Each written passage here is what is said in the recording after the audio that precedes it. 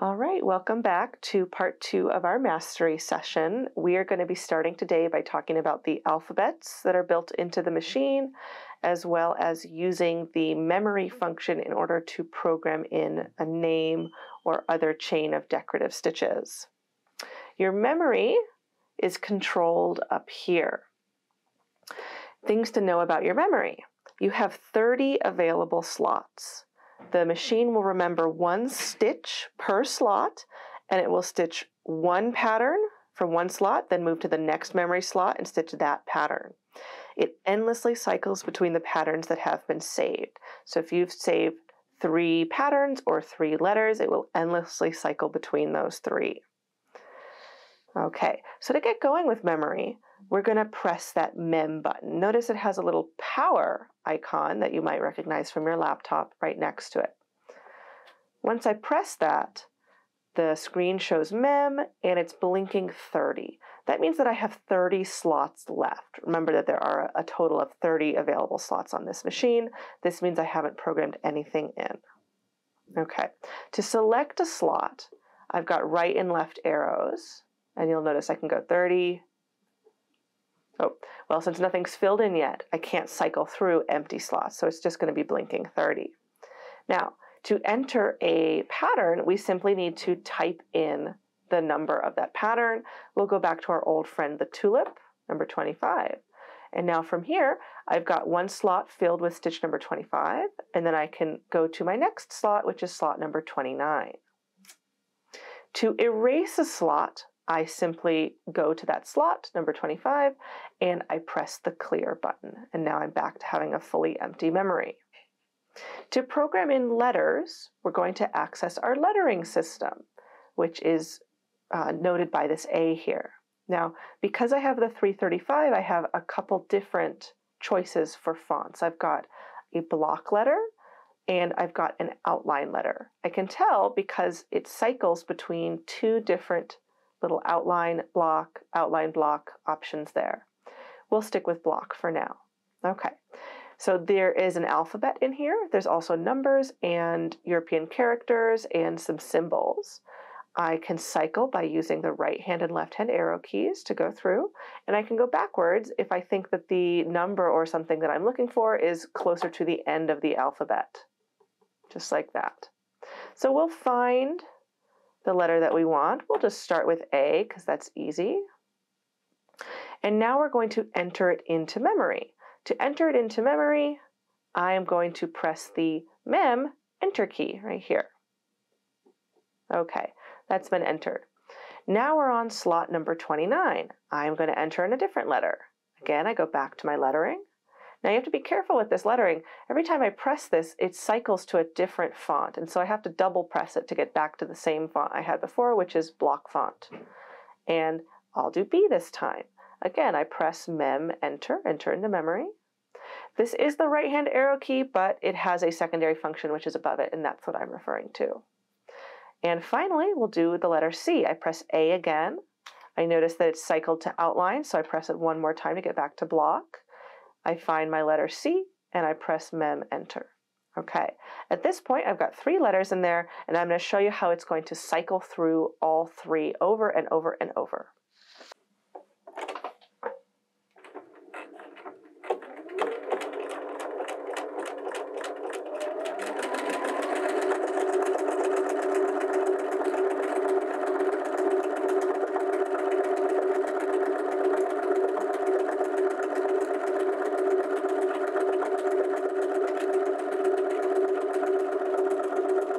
So how do I end this at the end of the letters or the end of the word? You'll notice on screen, it's showing me what it's stitching right now. So it's on B. So when it hits C, I'm going to use my pattern end button that we learned about before.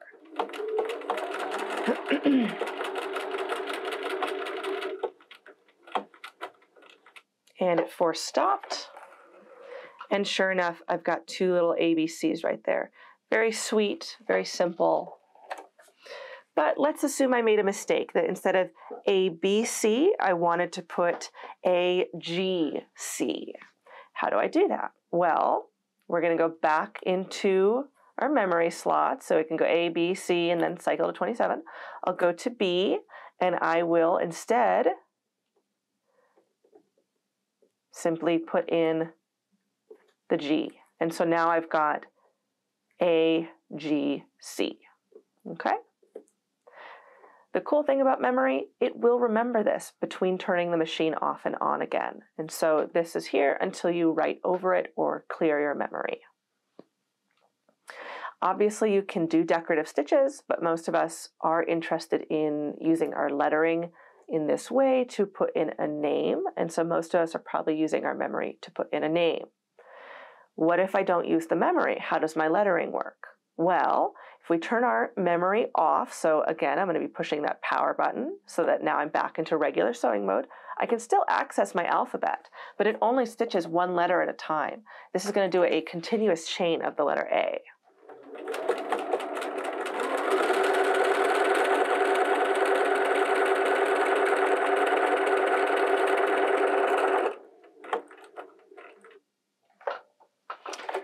There we go, A.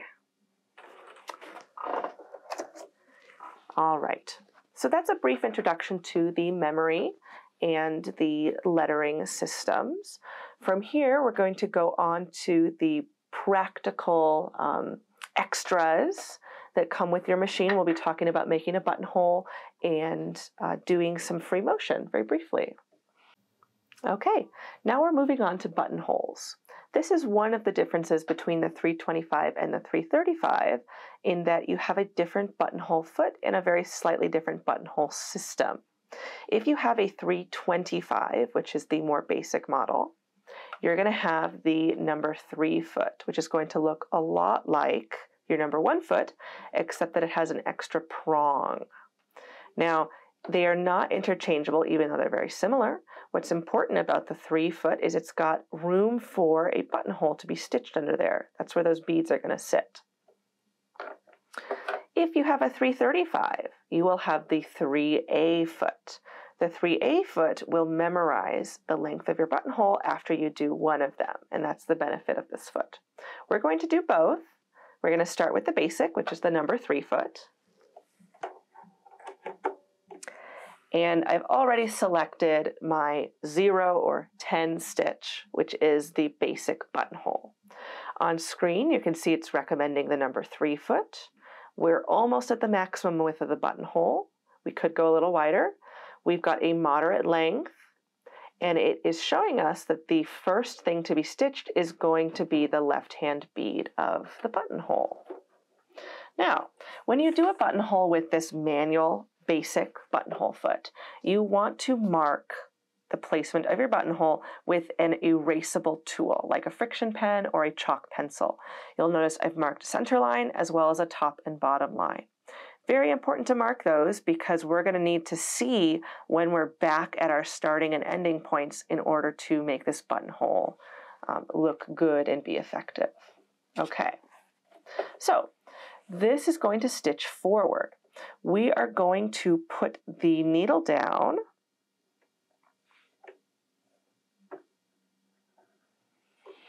on center, right at the T at the top of that intersection where I had marked the middle and the top of the buttonhole.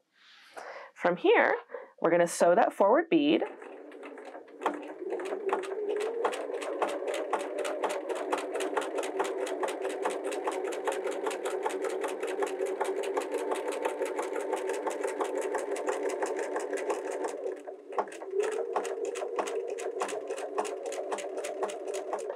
And I am watching for when I reach that baseline that I had marked, and I've just reached it.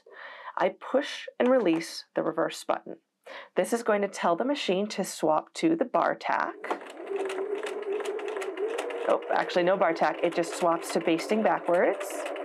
And again, I'm watching for when I reach the top of the buttonhole, which is right about there. Hit reverse again. Now we do our top bar tack and our right hand bead.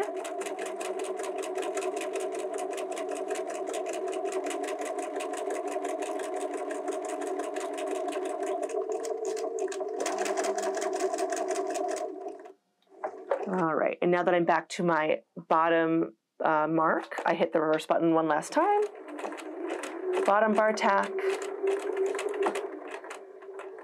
and it finishes it at 4 stops. So you can floor it right up until the end. And you can see what a nice buttonhole we've gotten there. So it's very simple actually to do this buttonhole. You just need to mark your start and end points and then hit that reverse button every time that you reach a start or an end point that you have marked. For cutting open a buttonhole, you can use a buttonhole cutter, which is like a razor blade. You can also use a seam ripper and just carefully cut up through there, being careful not to cut your stitching. Okay, the manual buttonhole foot is not actually that different than the fancy 3A foot. The effect is going to be the same. We're still going to have to push the reverse button at one point, but the nice thing is we don't have to hit the reverse button as often. And once we've done one buttonhole, as long as we stay on the buttonhole stitch, it won't forget that buttonhole, and it'll just do the same size over and over.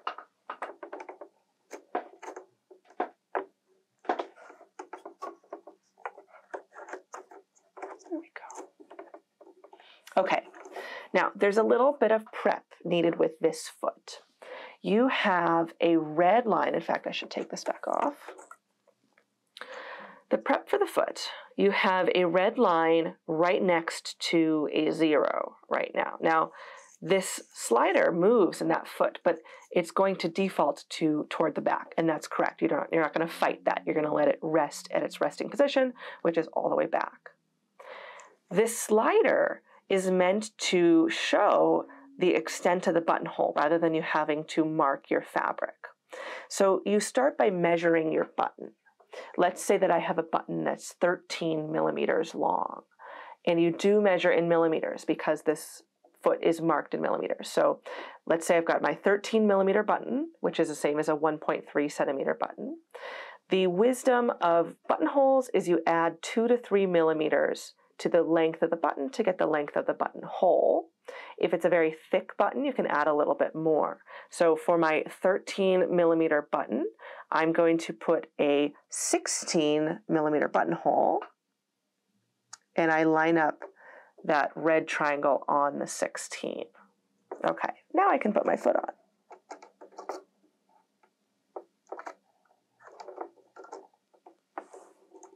Oop, and I bump my slider. Okay, you still want to mark a starting point. I can just do a little crosshairs where the top of the buttonhole is going to go. That's a top center I'm marking, and I lower my needle into that point. So as I stitch, instead of watching for a marked line to show me the bottom of the buttonhole, I'm just watching for the little red line that's right next to the needle to line up with the red slider.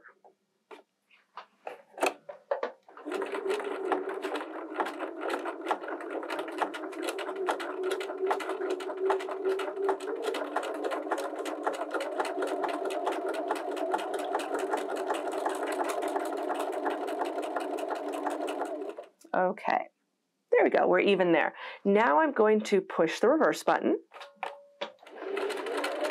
face backward and forward. So the ease of this foot is that I don't have to continuously press the reverse button.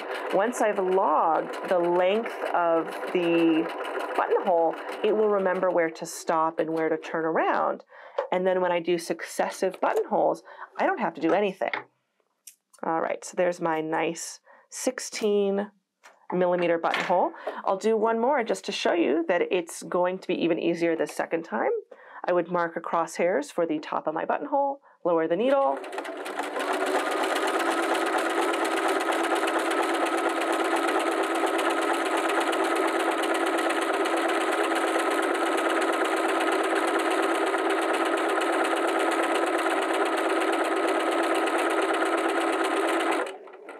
And I didn't have to do anything that time.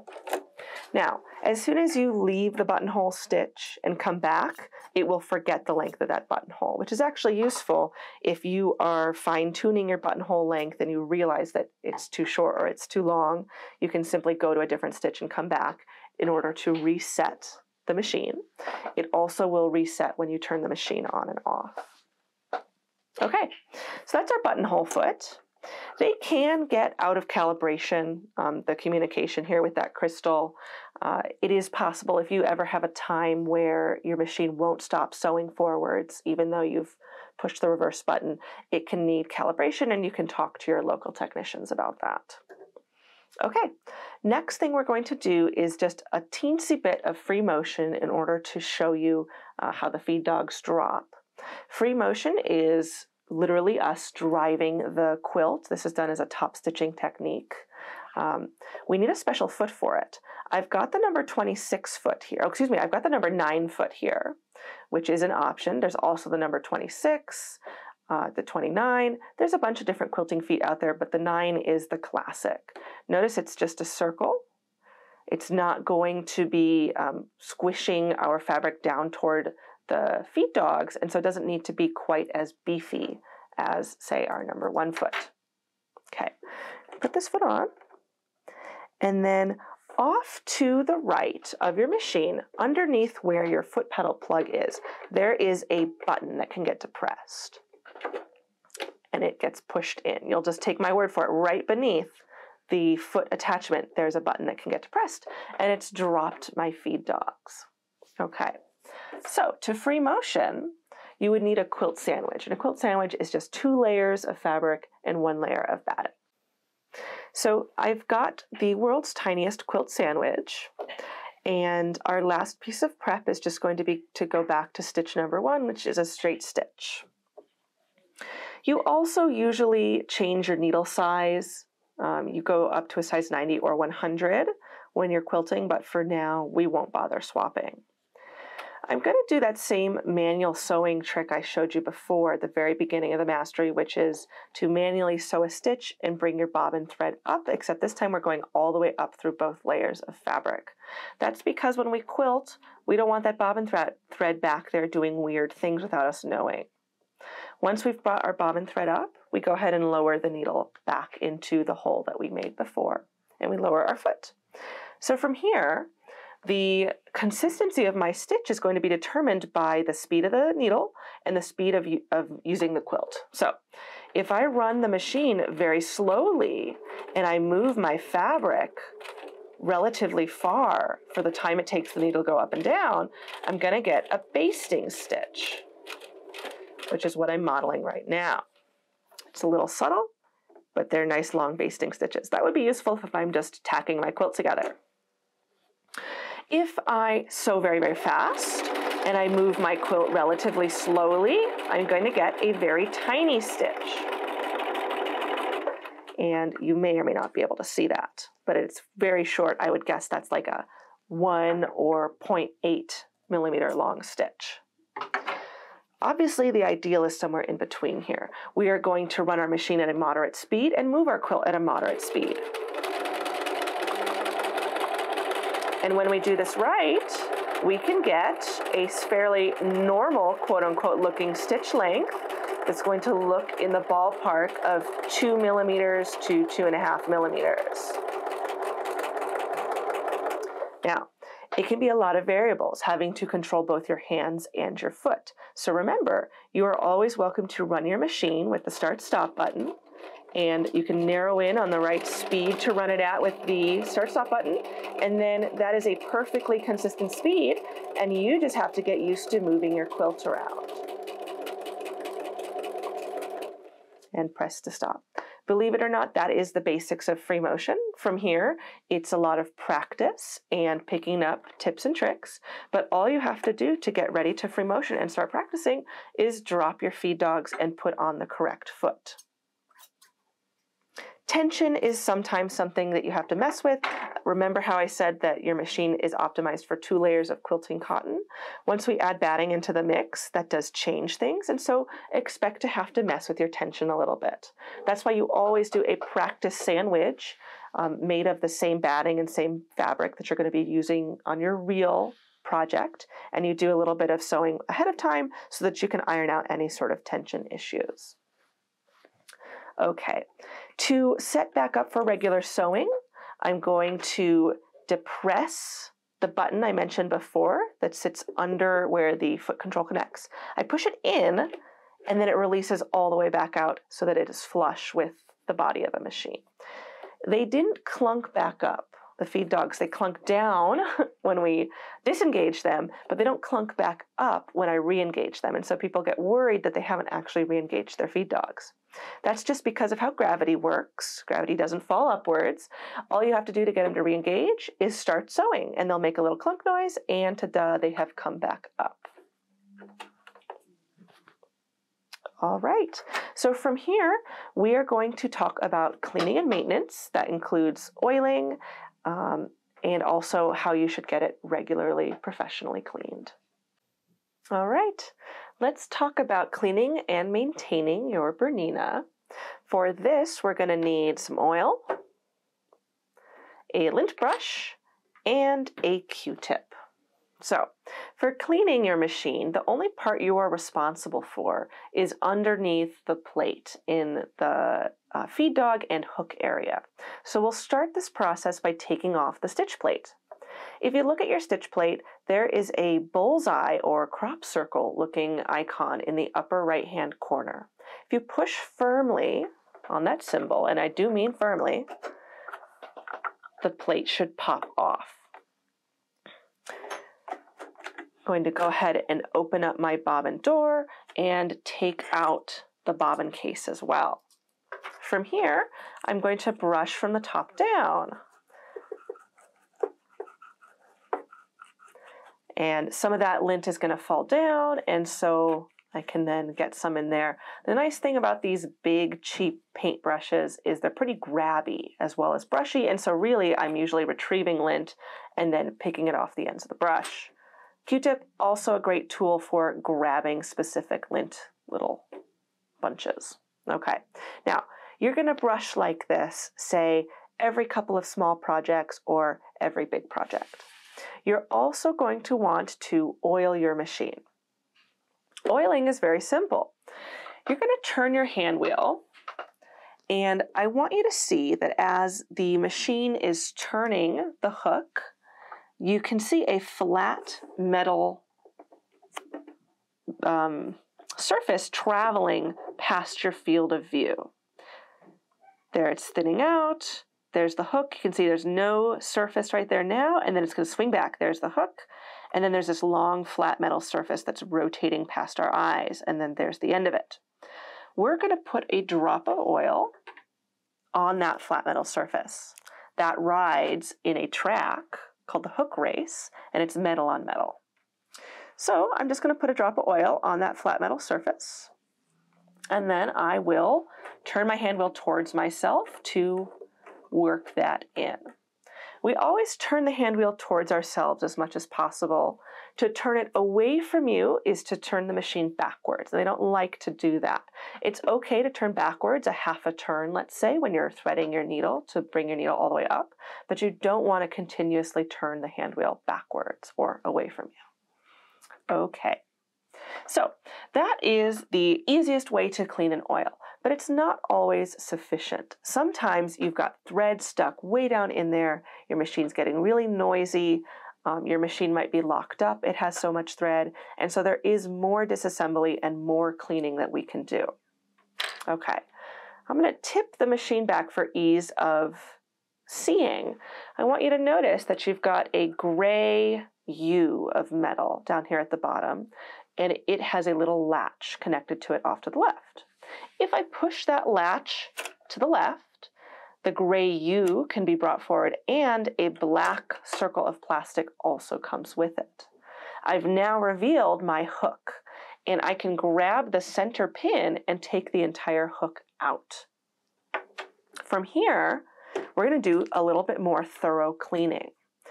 The 3 series machines get very loud, and they're usually loud because we get grit stuck in the hook race, which is the flat level. I'm going to see if I can point to it.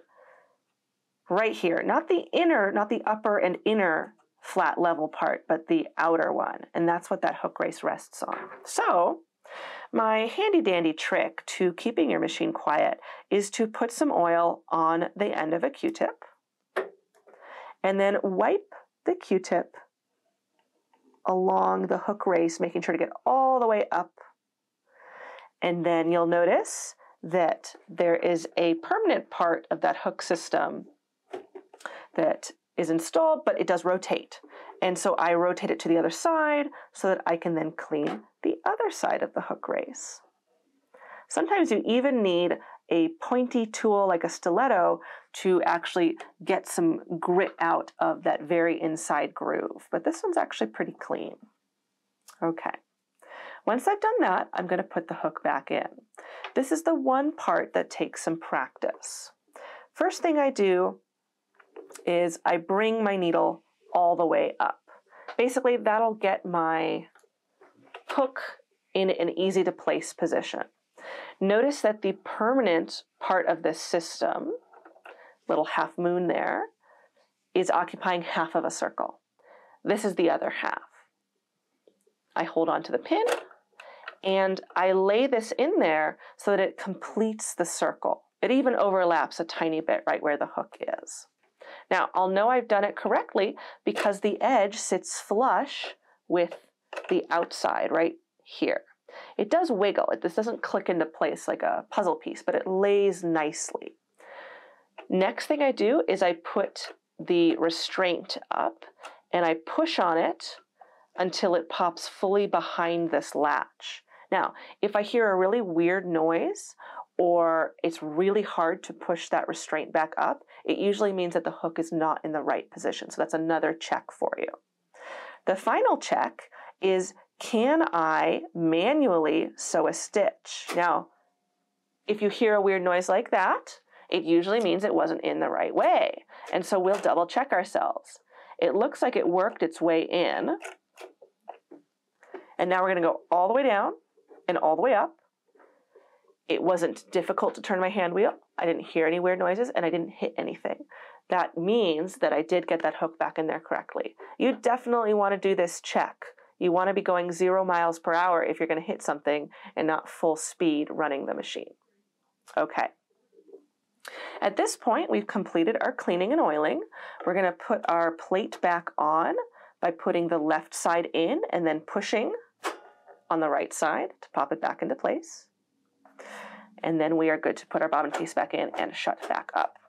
One thing to mention is that I have had a few people with machines with a latch that eventually got bent farther to the left than normal. And what that meant was they didn't get a good secure latching. And the cage would pop down while they're sewing and pop the hook out, which is very scary. What you can do in that case is just drop the restraint and push that metal latch a little to the right. We're essentially bending it a little bit back towards the right, and then it'll form a really nice tight connection with that latch. All right. So that is cleaning and maintenance for us. There are a few extra accessories that you can get with this machine. There is a knee lift for the 335 only that you can purchase. There are tons of extra feet. There are walking feet. For questions like that, please feel free to contact us and sort of get information on your options and what those might do for you. But in this mastery, we've basically covered the entire basic operation of the machine, a little bit of decorative options, and getting to know your decorative variants that you have. We've covered the alphabet and making chains of letters or chains of decorative stitches. And we've also played with a few feet and talked about cleaning and maintenance. The last thing for you to keep in mind is that you should get your machine professionally cleaned and serviced once every couple of years. If you use your machine a ton in a year, if you basically every day for a couple hours are sewing on your machine, you should get it serviced at the year mark. But if you use your machine a couple times a week on the weekends, maybe very hard close to Christmas and then very lightly the rest of the year, you can go to the every 2 to 3 year schedule just fine. But a professional service will get all the covers off, all the old grease and oil will come out, they'll put new oil and grease on, they'll check a variety of adjustments, check your tensions, and it just helps prolong the life of the machine. We thank you for your attention at our mastery, and we look forward to seeing you in our store.